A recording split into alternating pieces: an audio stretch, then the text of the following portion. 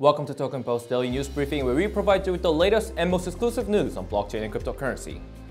Our top stories today: BAKKT acquires RCG, HSBC processes $250 billion in FOREX trades using blockchain, Russia allegedly invests $10 billion in Bitcoin.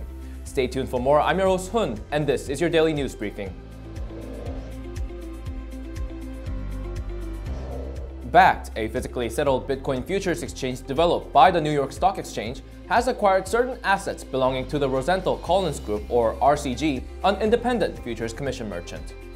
According to a Medium post of Kelly Loeffler, the CEO of BAKKT, BAKKT has decided to acquire certain assets and employees required for the development of the BAKKT platform. The CEO wrote that this would allow the platform to enhance risk management and treasury operations while also boosting regulatory compliance, KYC AML compliance, and customer services. With the current shutdown of the US government, the CFTC has not been operating at its usual pace, which has delayed the approval of BAKKT. In response to this, Kelly Loeffler stated that BAKKT would not stand still as they await the approval from the CFTC. She concluded that the acquisition held during this waiting period would help bring the firm closer to their vision of bringing digital assets into mainstream.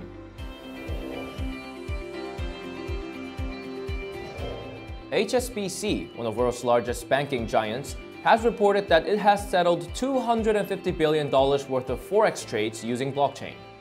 Last February, HSBC announced the launch of FX Everywhere, the firm's blockchain-based trading platform. It was previously stated that the introduction of FX Everywhere would facilitate thousands of foreign exchange transactions across its global branches. The Financial Times quoted Richard Bibby, the global head of currencies, stating that FX Everywhere uses distributed ledger technology to drastically increase the efficiency of internal flows. And Reuters just confirmed that HSBC Bank settled $250 billion worth of Forex trades using the FX Everywhere last year. The article claims that the bank has settled over 3 million Forex trades and made over 150,000 payments since last February. While $250 billion is indeed an impressive amount, the bank did not comment on the proportion of transactions settled in blockchain-based trades. However, it seems blockchain technology is finally gaining some traction in the traditional industry.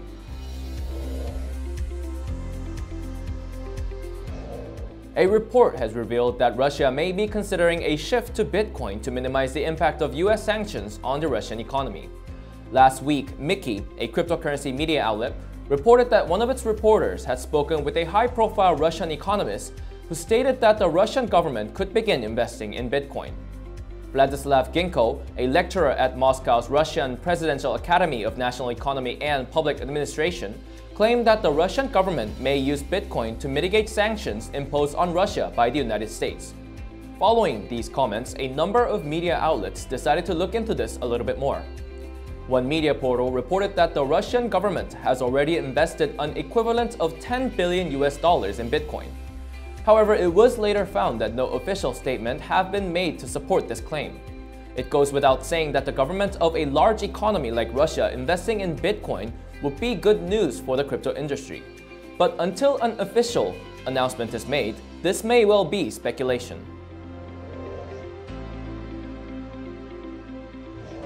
BITMAIN, a mining giant based in Hong Kong, may be putting its glory days behind as it sets to close yet another branch in the Netherlands.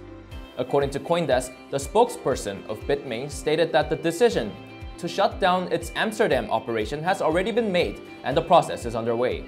To quote, "As we build a long-term sustainable and scalable business, we are making adjustments to our staff and operation, which includes the decision to close our Amsterdam and Israel offices." Last December, BITMAIN confirmed the closure of its Israel office, laying off more than 20 staff members. And just last Thursday, the firm also reported to have ceased its mining operations in Texas. TokenPost Daily News reported last December of a potential 50% employee layoff from BITMAIN. While BITMAIN officials have not commented on the company's layoff, it seems clear that BITMAIN continues to downsize. And finally, a number of companies in the news industry and blockchain startups are teaming up to develop an open-source publishing platform for news organizations. Dubbed Newspack by WordPress.com, The cloud-based platform is developed by Automatic, the parent company of WordPress.com, and funded by, among others, Consensus and the Google News Initiative. Newsback wants to introduce a cost-effective solution, tailored to small to medium-sized publishers by developing a publisher-dedicated content management system incorporating a handful of publisher-specific plugins from thousands of more general plugins already available on WordPress.com. One of its first partners will be Civil, a journalism startup which refers to itself as a community-owned journalism network. When Newsback is launched, Civil's on-chain solution for blockchain-based publishing will be made available via a WordPress plugin. The plugin will allow onboarding publishers to issue their own crypto tokens. It will also give newsrooms the option of logging high-value news items to the Ethereum blockchain. Newsback represents just one of several journalism startups like the Civil Media Company and the Asia-based Publish Incorporated, which seeks to restore financial viability among newspaper newsrooms by incorporating blockchain technology into its platform. Bringing you the latest news, I'm your host Hun with the TokenPost Daily News Briefing. Thanks for watching.